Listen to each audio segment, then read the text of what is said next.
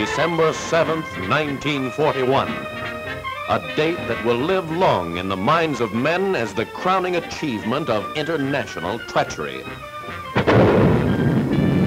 America mobilizes for war because when Japan struck at Pearl Harbor, she struck at every man, woman, and child in America.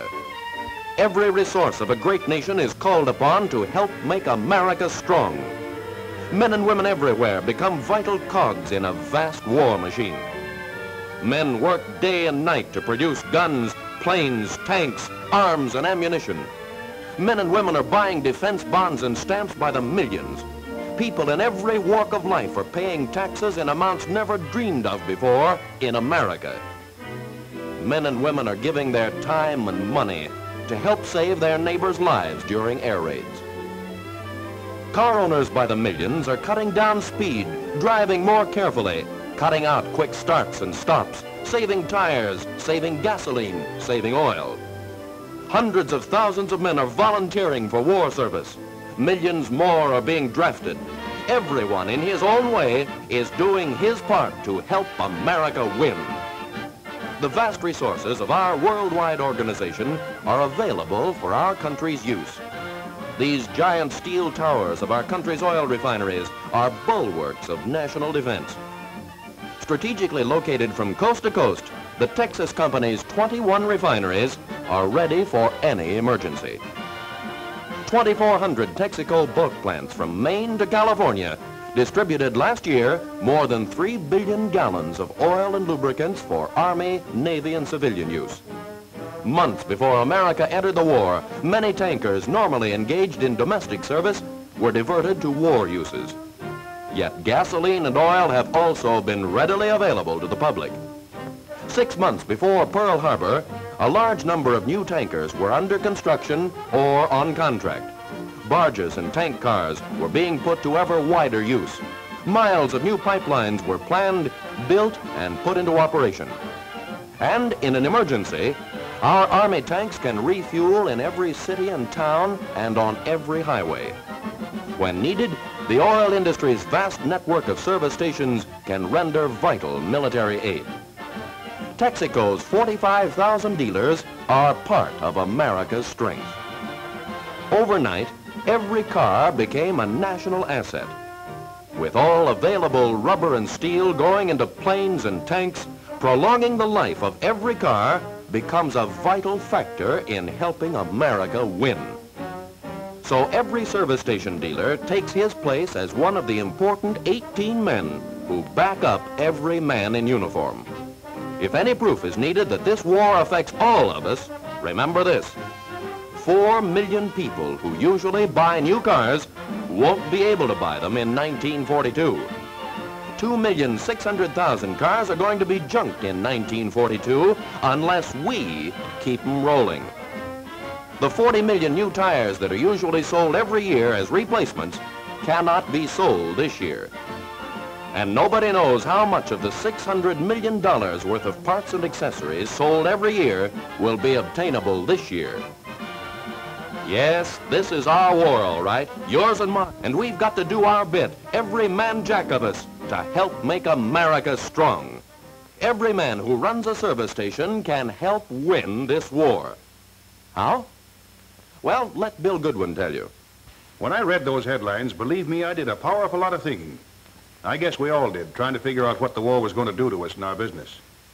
Then one day old Dan Huff came in to see me. Dan runs a service station too, and he was pretty thoroughly discouraged. Good morning, Dan. What's good about it? Told you we'd come to this. It could be worse. I don't know how.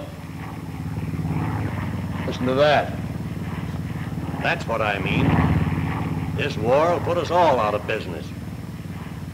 No cars, no tires, and pretty soon there'll be a shortage of gas and oil.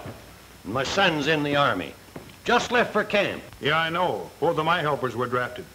For Pete's sake, Bill, what are we going to do? I know what I'm going to do. People have got to have automobiles. They can't buy new ones. So I'm going to do my damnedest to keep every car that comes in this station running in top-notch condition. Well, we can't do that. What are we going to sell? What are we going to sell?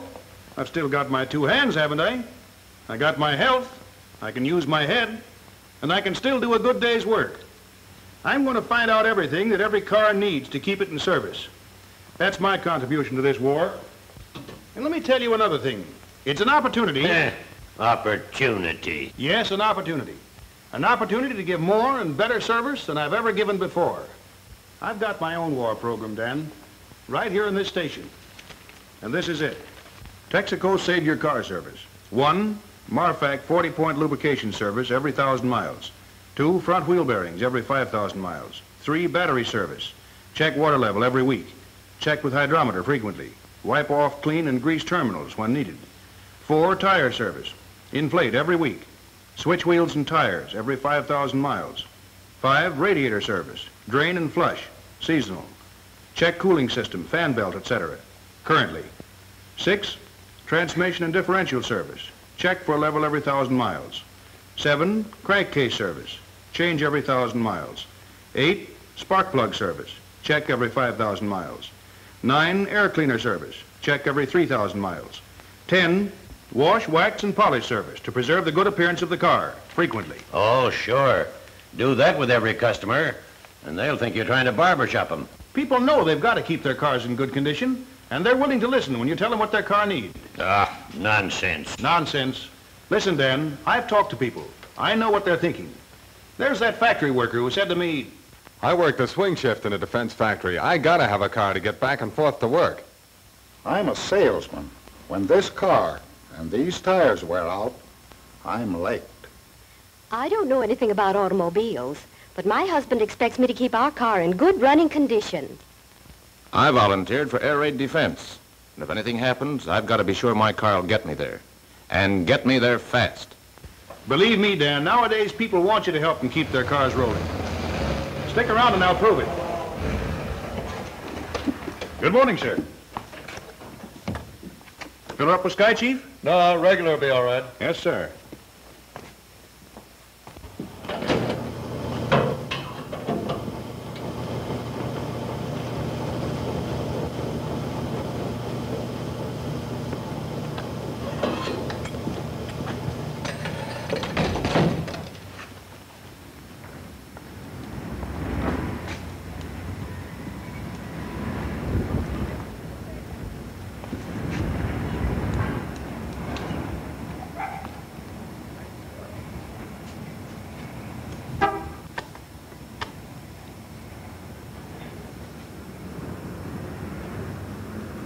The oil's all right.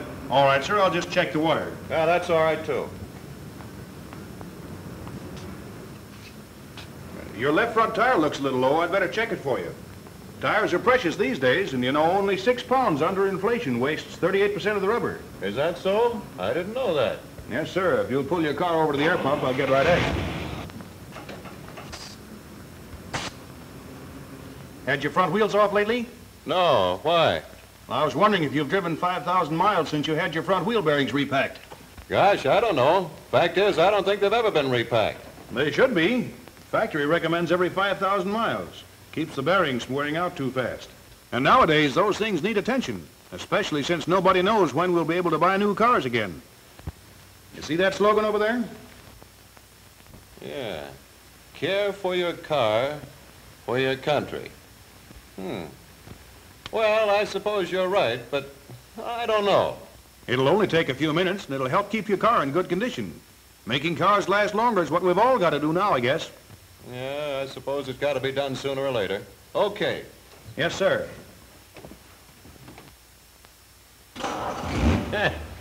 Business as usual. Oh, no. It's a lot more than that, Dan. It's what I mean by opportunities. There's my 10-point war program at work. Most every car that comes in here, you can find something to fix that'll make them run longer. Oil changes, lubrication, battery, ignition system, cooling system. Excuse me. Good morning, sir. Morning. Fill her up with Sky, Chief? I guess so. Yes, sir. Now, did you know you have a loose connection here? No, I didn't. I thought it started kind of hard this morning. Well, then maybe I'd better check the battery, too.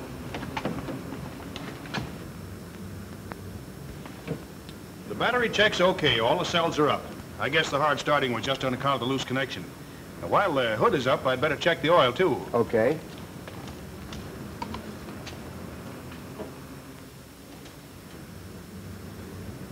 It'll take a couple of quarts. But it's awfully thin and dirty. I wouldn't recommend putting in new oil with the old. Why not? Well, it needs a change. I wouldn't recommend it if it didn't need it because oil is ammunition nowadays, and we can't afford to waste it. Fresh oil will certainly help to make your car last longer. How long will it take? Oh, not long. I can get at it right away. All right, I haven't had a change for quite a while. How many miles is it since you changed the oil? I don't know exactly, but there's a card inside.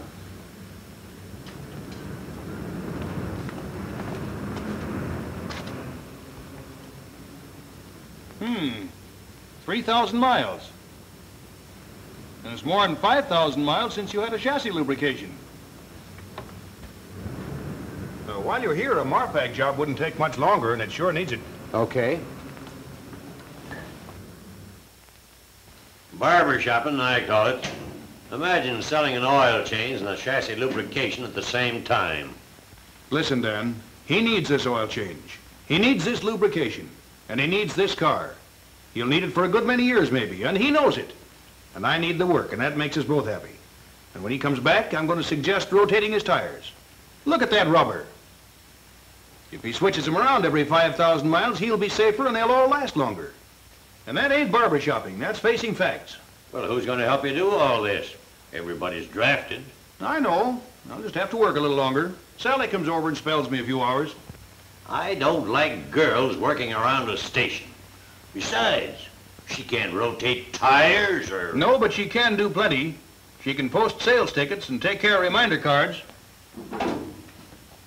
You see, the way I figure, our boys are out there defending their country.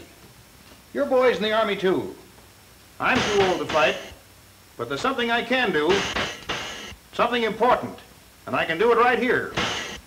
Maybe I can't shoot an anti-aircraft gun, but I can handle a grease gun, and every extra mile I can put into an automobile, every bit of rubber and gas and oil I can save, is just one more shot at Hitler and the Japs. That's the spirit, Bill. Oh, hello, Dr. Bradley.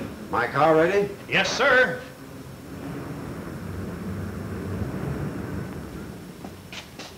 Here's our Marfag job ticket. It tells just what I did on the job. There's a couple of extra things I made a note of. Your stoplight bulb was burned out. I put a new one in. Good. And your spark plugs need cleaning. If I can pick up your car tomorrow for another hour... You sure can. And thanks for watching these things for me. Just part of the job, Dr. Bradley. Say, didn't I see you down at air raid practice the other night? Yes, I'm on duty at a first aid station. Well, we can't let your car down. You need it too much. No. We can't let their cars down. People do need them too much. My boy, can't let him down either. Bill, you're right. I'm with you. People need their cars. They got to use them for a long time. And it's dealers like us that's got to keep them in good condition. Now you're talking. That's why it's up to us to check everything about every car that comes in. Better service than we ever gave before will keep them rolling longer and help make America strong. And men, that's the big job facing the 45,000 Texaco dealers this year. Keeping cars and tires in service by closely checking every car helps in many important ways. First, it makes available to your government more rubber, gasoline, oil, steel, and other materials needed to win the war. Second, it helps car owners keep their cars on the road. And third, it helps you give your customers more and better service than you ever gave before. Offer a Texaco Save Your Car service to every customer and help him care for his car, for his country. Remember, every car is a national asset. When you help prolong its life, you help America win.